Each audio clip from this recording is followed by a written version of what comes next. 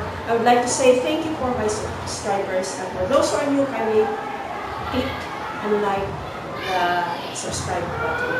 So what makes it beautiful is because I have here with me my guest, Sir EMIL. So, Sir, ila-ila and kung sa'yo subscribe sa inyo.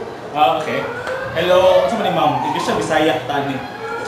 Anything. So, okay, hello to the Suking Tigpaminaw o Titanaw sa the Mommy Scrups vlog. So, I'm very honored to be featured today. My name is EMIL CID. I am an alumnus here. So, teacher na ko si Ma'am Irene way back in 2006. First year high school. So, follow? Yeah. And then, I only have Instagram. Follow me on Instagram at Bukidnon Voice. And Facebook also at Bukidnon Voice. Okay, Sir. Yes, ma'am. Kabalogin ko to my viewers, okay, si Sir Good, ever since maayos din siya kuan sa voice din na siya, opera. Oh. So, ako i-present sa inyo karon ang iyang isang talent. And then, ato ni siyang i-follow, kaya daghan kayo siya kuan. I am proud to say nga iyang i-promote gihapon ang culture sa Bukidnon. Wala na ako siya nadakop atong naa siya sa Salvas Stable. Yeah. Busy kaayo ko, pero anytime nga naa siya kuan karon mag-support gyud ta. Okay, sir. Imo na nga time karon for sige magtaban ko. Okay, sige. So I'll sing. Yes, unsa imong gusto? Sige, I'll sing one Tagalog song. From Inani Kwento, it's Gano'n Kita Kamahal. So I sang this one. I was in second year here in BNHS 2007 during the recital of the SPA. So the song goes like this. Ikalham ng aking iibigin, makakailanman ang pag-ibig ko sa'yo ay tunay. Nais ko sanang patunayan, huwag ka nang mag-alinlangan. Ang pag-ibig ko'y hindi kukupas, tulad din ang umagang may pag-asa. Sumisikat ang aking buhay, maikling aking hirap, kung kaya't kailangan ang pagsuyong wakas, kailanman, kailanman. Ang sumpa ko sa iyo'y asahan, ikaw lang ang aking iibigin, mapakailanman. Okay, sir. Nakoy pangutana sa imo karon, sir. Sige, what's your question? Isugi sa viewers nato katong imong experience. Okay, I would like to inform you that sir, nag-ato gid siya sa US. Okay. So, sir, i-share sa atong viewers kung sa imong experience dito. Okay, so going to the US last April and May. So it was the Philippine Youth Leadership Program. So I didn't think about it kay ako ang ibalaan nga ang makasulod at permanente katulad yung mga academically excellent. So, di ba, if you will have to recall, during my high school days, I was not yet trimmed in my studies. So wala kay ko nagdahom ato. So, but I have started in college to participate, to volunteer during mga typhoons, and also some of my initiatives with my dear foundation, a very small foundation. So, start ko ato magtabang, say extent, And then here comes a friend of mine who was an alumni, si Luther. Luther was also Rampas, an alumni. So they sent me an email to apply, and then medyo 1 year akong preparation ako last year. 1 year na sa ako ang portfolio o sa ako ada yung sa interview, okay. Medyo puro sa interview. Di naman na siya kanta-kanta.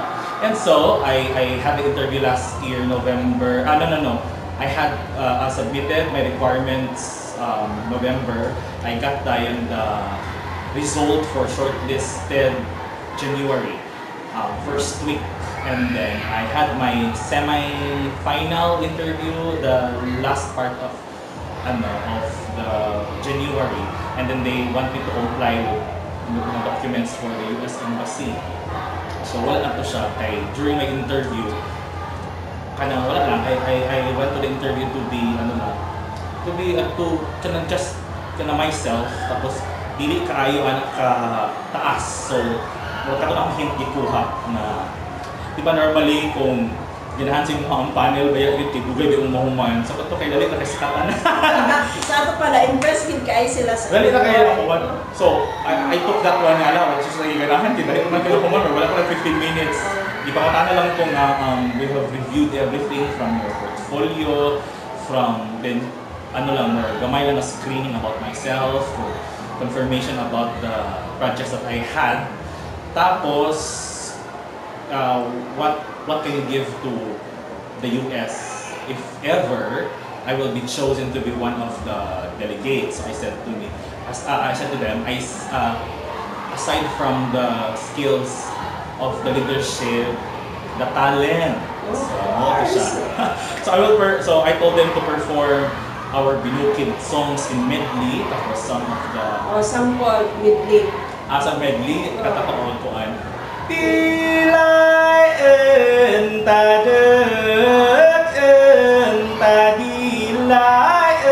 entadek dilay entadek nanaman tanunuman dilay suminagad paman suminagad pagabi dilay so kato siya. Pag-matching. Very talented guy. Okay, Thanks. so any invites para sa atong viewers kung ka na makita ko na kayo plan kami for any kung basta na ba? Wala. Kung kay plano ng mga concerts or what hakapunta o bago lang ko nag-concert I raise funds for our brothers and sisters na mga weavers, bukid ng Tagulwanan. So yeah. Next, basta tayo next. Yeah, maybe. Magplano pa kayo, hindi nalang mag-concert.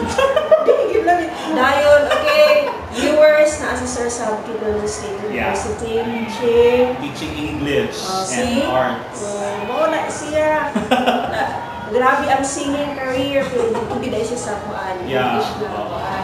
Who would have thought? Because my first dream. So very proud of this. Wow, thanks. It doesn't matter kung saan ako.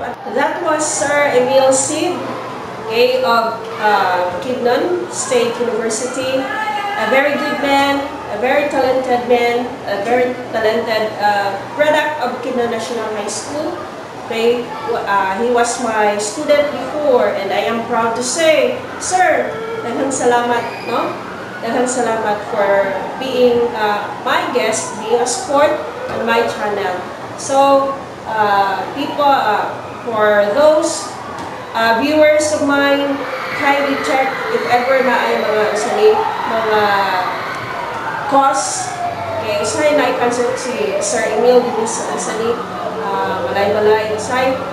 There are instances na invited na siya sa mga malls. She has naana siya yung mga show. No? We will support his cause. Okay, kung unsa na iya mag-support natin, no? Mga students of so students din sa Bukidnon National High School, students of Bukidnon School, Bukidnon State University, okay, and people of Malay-Malay. Okay, I'm very proud to say, okay, not like one good man here in Bukidnon, and that is Sir EMIL CID. Okay, so Sir, daghang salamat for being a sport, for guesting on my channel, Mommy Scrups channel. Okay, so if ever I guesting, and may you have a good day, may you have a good result of your course. Stay blessed, okay, for the next inyong mga succeeding mga ventures, no? So, daghang salamat. So, for those who are new to my channel, thank you so much for watching, and may you're going to tap the like and subscribe button. Thank you so much, and God bless.